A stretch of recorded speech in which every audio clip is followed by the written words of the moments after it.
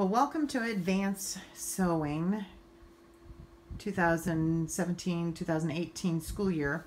First set of projects you're going to do is your sewing center. So here's the 3 projects you're going to do. You're going to do a base for your sewing machine that can hold your scissors and your seam gauge and your seam ripper and maybe a pencil or your blue pen.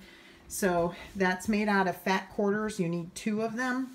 And then you're going to have also a new pin cushion that we're making with a piped edge and a tufted center, as well as our new scrap work bag.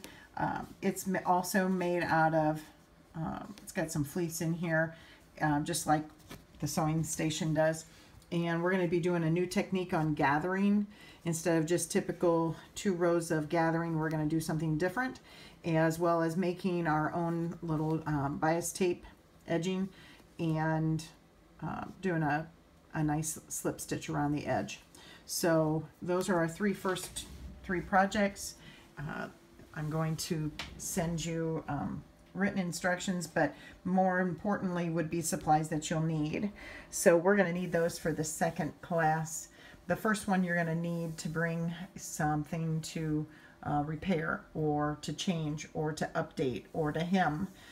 We're just going to do an alterations day. So if you have any questions, we'll address those in class.